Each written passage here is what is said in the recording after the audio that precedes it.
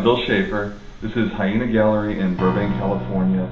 We've been here since 2006 and we specialize in dark art, outsider art, anything kind of unusual from illustration to fine art. But we probably show more art than any gallery in the world. We do a featured exhibit every 15 days. So it's twice a month. In between that we also do like book signings, we do special events. There's always something going on, but the main focus is the art exhibits. So it's every 15 days we feature a whole new set of art on the back few walls here, usually featuring one artist or a split show with two artists. Every now and then a group show. We can have up to 30 or 40 artists back here. Featured right now in the rotating gallery is Dienzo and Pigger's exhibit called Creeping Beauty. And that's what you see all around here. It's two artists doing artwork based off each other's work because they ended up being very big fans of each other. And it's a really great, unique collaboration. Eric Piggers is known for Toxic Tunes. He's worked for Disney. He's done cartoon work with Ed, Edd and Eddy on Nickelodeon. And he's just been a fixture for years in the scene. He's done t-shirt designs for Metallica, the Murder Dolls, the Jenna Torturers. Dienzo is Rick Dienzo Blanco. He's been around for a few years. He's a little bit newer, definitely one of my more popular artists. His style is just so creepy and cute, and just it's perfect for most people's aesthetic if they dig this kind of thing. He works for Cartoon Network currently, and they've just both met through the gallery, and again, became fans of each other's work. Back in the 90s, there used to be a few asylums. There was one in Alabama and one in New York that actually had art shows. It was part of the therapy, and the art was pretty affordable, and it was really incredible. And you could see, like, you get into the psychology of art, and you see how schizophrenics have the same type of idiosyncrasies in their artwork. There's looping patterns, there's eyeballs, there's a need to fill up an entire page with no space left over. And I just got fascinated by it.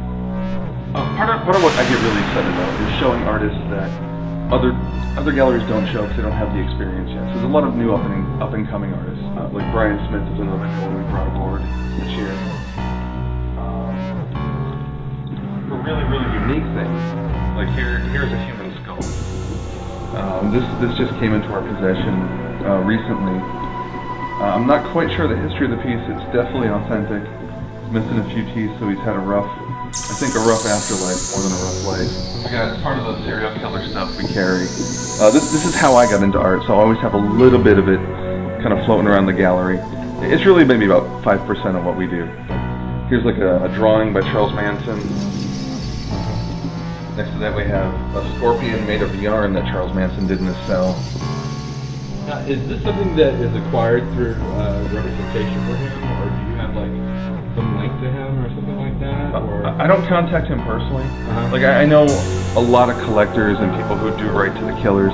For me, that's a lot of work, and it's, you know, if you don't keep them happy, you create a weird relationship, and I just don't need that nonsense in my life. Yeah. So. But like I've been collecting this stuff for about 20 years. I'm really tied into a network of people who are very legit and trade in this type of merchandise. I could get a Jeffrey Dahmer thumbprint with his prison number, you know, various autographs. So there's a Manson signed Bible page, you know, little chicken scrawls from people like Danny Rollins and Lucas. One of the really coolest things I have, I just grab it. By the name of Wayne Lowe. He was a spray shooter in the 90s. Shot up a place called Simon Drock College, which was very close to where I was from at the time. And I was actually in the band that played that college often. And what's so unique about Wayne's stuff is I actually deal directly with Wayne. He produces art to sell, to donate the proceeds to a scholarship fund in the name of one of his victims. So, why just one of them? Because it's the father of one of the victims actually contacted him, and they developed a rapport, and this is just how it came about. Wow. The unique stuff about this art, though, it's embroidery on manila folders.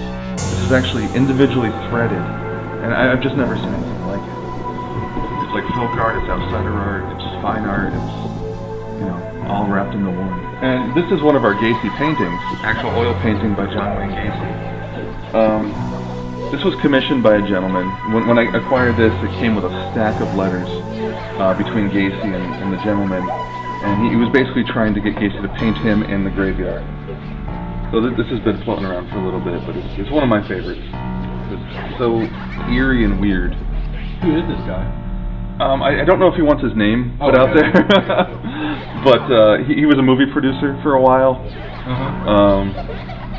and he was writing to Gacy, talking about a movie he was making that had to do with serial killers, and that's how he ended up commissioning the painting. Yeah, this is a really unique piece that you probably won't see in many art galleries. It's more of a museum piece, but it's one of my favorite things I've ever come across. And it's an original Albert Dürer engraving from 1496. Dürer was known as the draftsman of doom. He's probably the forefather of all the dark art you see around you, whether the artists know it or not. But he was a deeply religious artist, worked for the church, and this piece is called The Monstrous Sow.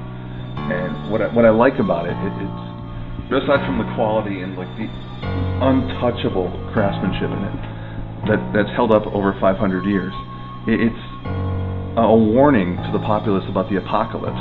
So a deformed pig was born in the town of Lanzer, and this is his rendition of what it would look like as this grown-up beast that the devil has set upon the earth.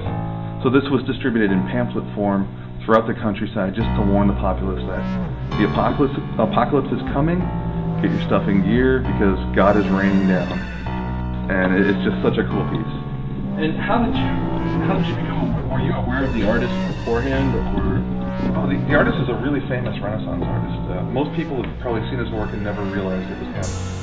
There's a famous praying hands that people get tattooed on them left and right. The Four Horsemen of the Apocalypse, these really great line drawings he had done. That's Chris Zapp. He's an up-and-coming artist. I'm a big fan of his work. And just the care and thought he puts into creating a diorama of a fine art piece just kind of blows my mind. He's done a whole interpretation of the tarot deck before. This piece here is from a show we had done called Halifax. And I don't know, I'm just enamored by his work. He's actually getting shown by other galleries now, some bigger galleries, so I expect a lot from him in the future. Another one, this is Sgt. Pepper. I'm not quite sure if he hates the Beatles as much as I do, but it's a really great piece. Up here we have some of my favorite stuff as well, by an artist named Kevin Clint. He's a corpse maker, a professional corpse maker. These are trophies he's made for the killing of a zombie and the killing of a vampire. Just kind of mounted like you would any animal that you've shot on safari. And he does it for like special effects for feature films and stuff like that? Yeah, he does props for films, props for TV shows. Death metal bands will call him up and tell him they need a few corpses for stage. And his stuff just has such a realistic tone to it. I love it. I'm a big fan. And he goes by the name of, he goes under the Ed Gein collection.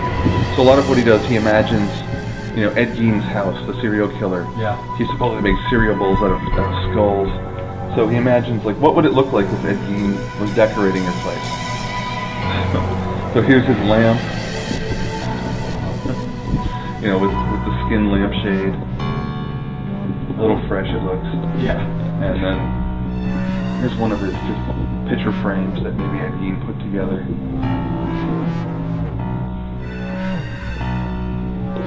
And that's an authentic death photo in there. You can see the Model T Ford behind it. Yeah, I kind of like that.